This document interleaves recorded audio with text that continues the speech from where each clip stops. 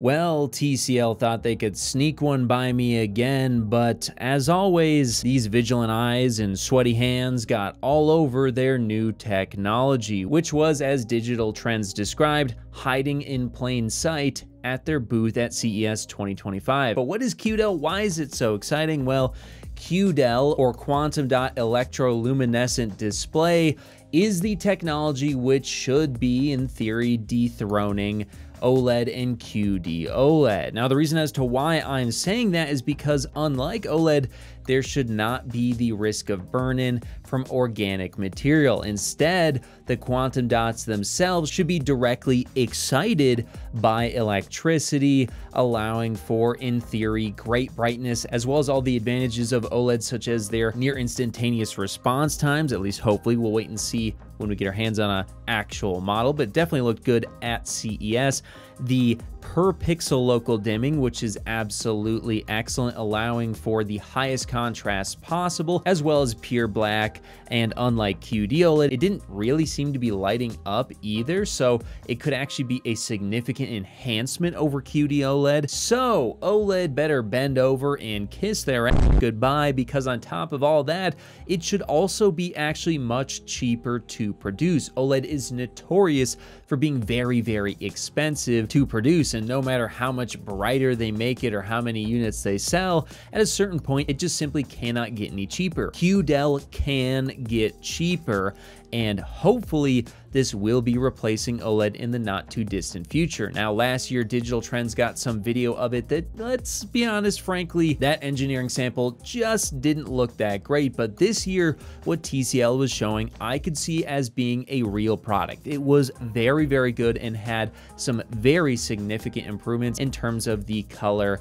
as well as possibly brightness as well. And in fact, if we take a look at the actual specifications of the display, which I captured on camera, this monitor was a 2880 by 1800 display on a laptop, which is getting pretty close to 4K, so that's pretty great. And it actually had 85% BT 2020 coverage, which I would consider to be as good, if not better, than QD-OLED, so that's really, really good color performance.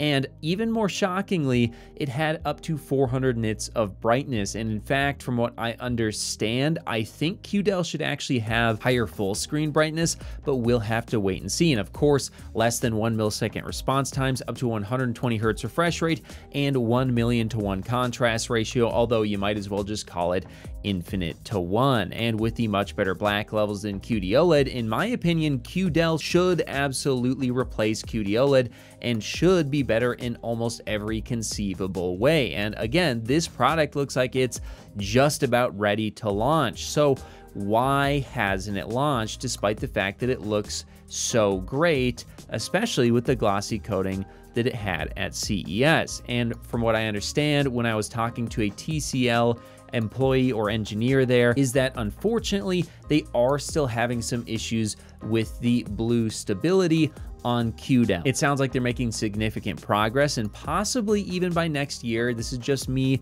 kind of theorizing here, nothing official from TCL, but it seems like maybe by next year they might finally have something good enough to actually ship. Maybe they won't, maybe it's still a few years off, but based on what I saw, it seems like we're getting very, very close to real products shipping soon, which can hopefully not only make for better displays in general, but significantly enhance PC monitors that have very poor HDR performance in pretty much any form. Now, one other thing I wanted to show you guys is actually the sub-pixel arrangement on the QDEL display. Now, unlike the RGB OLED that I made a video on that TCL was also showing, this is not in a regular sub-pixel arrangement. No, unfortunately, it is a little bit triangular, much like QD-OLED, so that's going to be the one problem that could persist from QD-OLED if this actually ends up being the final revision. But by next year, I do expect you'll probably see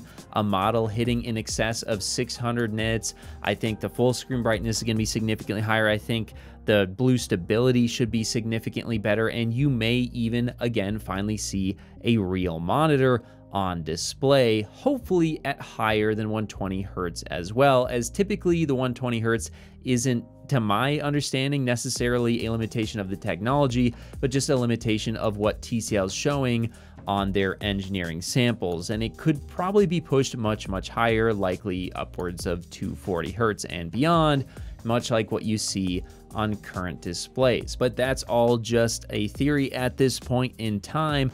What I can tell you is that this is probably one of the best looking display technologies that was shown at CES 2025, and once again, I think OLED's time in the sunlight might be limited if this ends up releasing in the near future. Whether you're looking to connect a new console, gaming PC, or just need a fast and reliable HDMI cable to connect over long distances, Rupro has you covered with their certified 8K HDMI 2.1 fiber optic cable, available in sizes of up to 50 feet and can deliver a perfect full 48 gigabits per second connection over distances other cables could only dream of reaching. And with 48 gigabits per second of bandwidth, it can easily drive 8K 60 FPS or 4K 144 FPS 10-bit HDR video through its ultra-thin, flexible, and durable housing, and it even supports ER. So if you're in the market for a cable that can drive a beautiful new TV or monitor, be sure to check out Rupro on Amazon today.